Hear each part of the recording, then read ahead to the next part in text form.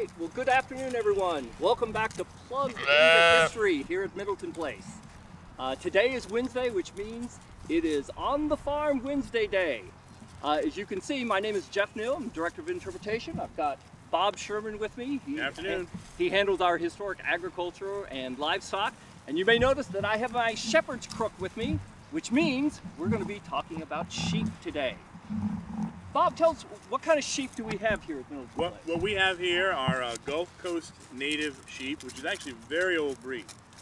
Brought in probably by the Spanish back in the 16th century. They go way back. They actually became a feral breed living in the southeast, the panhandle of Florida, around the Gulf. And over the years, they've actually developed quite a bit of what they call parasite resistance. They've also developed the ability to resist foot rot, which is a problem here in the southeast for a lot of ovines, for sheep. And they're really the kind of sheep you might have seen here a few hundred years ago. You know, it's important to understand that breeds are something we decide as human beings. We decide to make an animal or breed an animal for its hair or its meat. And over the years, a lot of these sheep in particular, sort of naturally selected, and they've really adapted really well to the southeast. So it's the climate and the culture out here actually has a whole lot to do with the type of animal that we're bringing in. Very much so, very much so. I mean, we try to give folks an idea because, of course, we're more about education than we are production. So we want them to see the kinds of livestock that might have been here. This also helps to preserve genetic diversity. That's something with these heritage breeds, they call them. As I said, they're not the best wool sheep or the best meat sheep, but it preserves this diversity in the gene pool. Of course, one of the great examples is the Irish potato famine, where they use the same potato all around Ireland. It gets the blight, and a lot of people go, obviously, desperately hungry. These guys, like I say, they're not the best production animal, if you will, but the fact that they're so well adapted here to the southeast makes them a pretty interesting animal and useful for agriculturalists as well. All right, now I know one of the big questions we get, how do we tell a boy and a girl? And what do we call a boy or a girl? Okay, Sheep 101, Sheep 101. We've got a couple things, of course. Well, first I'll tell you my biggest pet peeve is they're either a lamb or a baby sheep. I'm okay with either. Okay. Saying a baby lamb is like saying lamb, lamb, okay? So just work on that one. You don't want to sound foolish, okay? But, of course, when they're born, they're either a ram, lamb, a male, or a ewe, lamb, E-W-E. Those are females. If the ram is neutered, they become a wether, W-E-T-H-E-R. And we do have several wethers here. We don't, at the moment, have any intact rams that are adults. It takes about 4 years, really, to call them an adult sheep. But they'll breed much earlier. And that's one of the things about these Gulf Coasts. They've so well adapted to the southeast here. Usually, sheep don't breed until they get the cooler weather of the fall. That doesn't happen in the southeast, most of it. So they've actually developed the ability to breed anytime. Their gestation period's only about 5 months, give or take. So we don't want to have lambs in the middle of July or the middle of January. So we keep a ram separate, literally off property. So we have ewes, rams, and wethers. Yeah.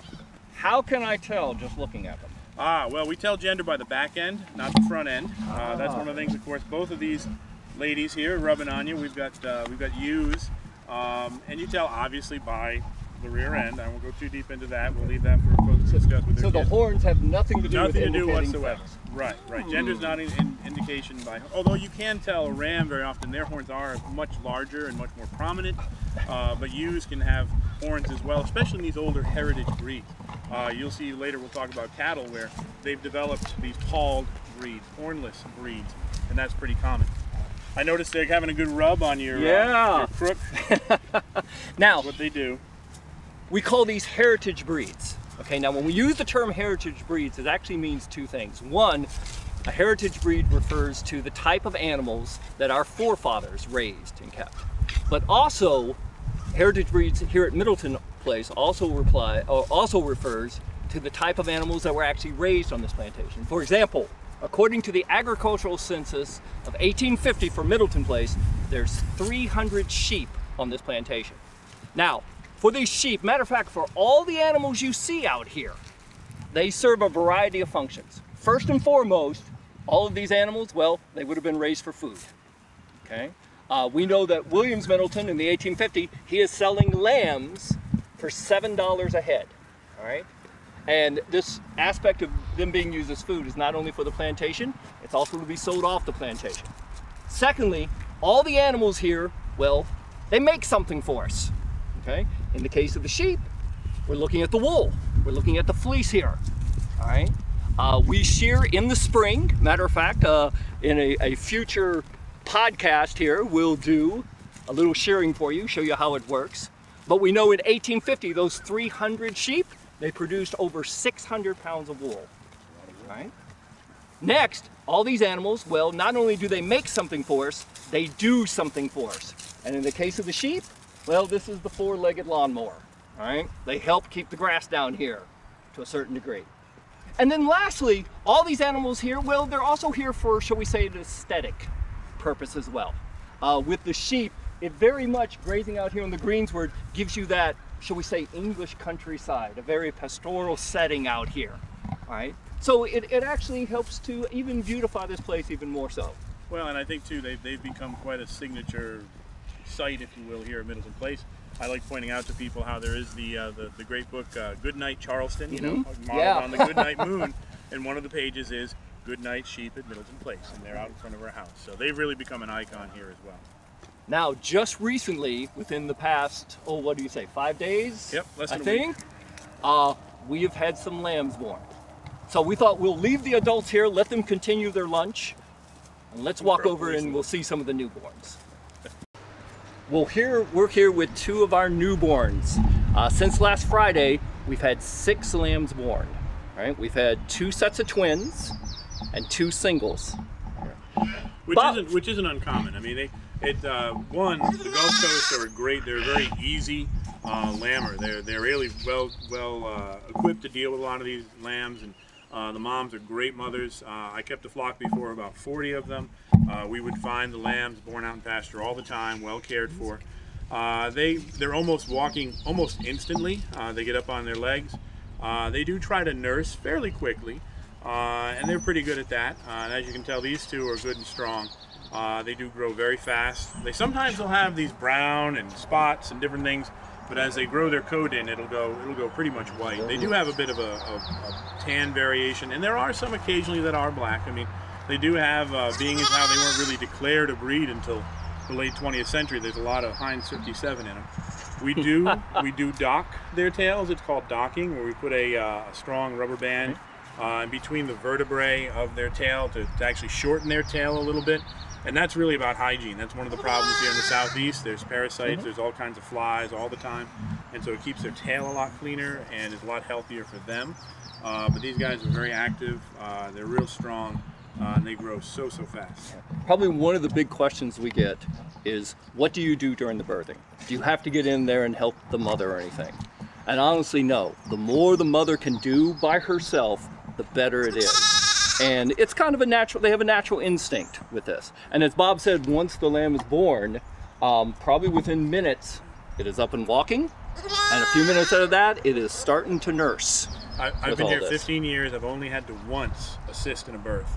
We'll oftentimes rub them down just to get some of the dampness off them, but we like to leave them with the mothers as much as we can so they can really form that bond and do real well together. And she will do the majority of the cleaning of the lamb. Okay, she does this one, not only just to clean him and also bond, as Bob said, but the other thing is when she's doing that, she's actually getting blood circulation in the lamb to get him to warm up with this. And as Bob said, they will grow rather quickly. They're going to nurse for roughly, what'd you say, about 8 to 12 weeks? Yeah, I think that in that ballpark of 10 is pretty common, you know. And they'll even now, I mean, it's only been a few days, and some of them will try to mouth on hay or grain, that kind of thing, mimicking what they see their mothers do. But they'll grow pretty fast. I mean, before you know it, they're going to be grown and off to college, and they'll never write back or anything like that to us, so won't you? Right. Well, this is probably one of the most special things we have here at Middleton Place, especially at this time of the year.